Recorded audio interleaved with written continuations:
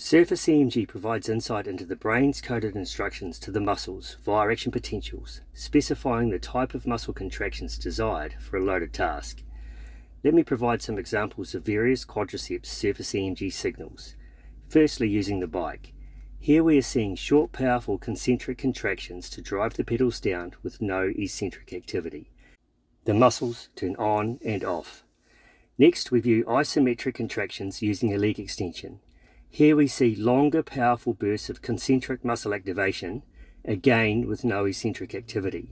The muscle is turning on, then off. Next, we view leg extension repetitions. Here we see large levels of concentric activity to lift the weight up and lower levels of activity to eccentrically lower the weight down. The muscle stays active the entire time. The instructions from the brain, the coded message via action potentials, are different for this task compared to the others. These insights via surface EMG are invaluable to understanding the mind-muscle connections. Surface EMG lets you assess how the brain wants the muscles to behave.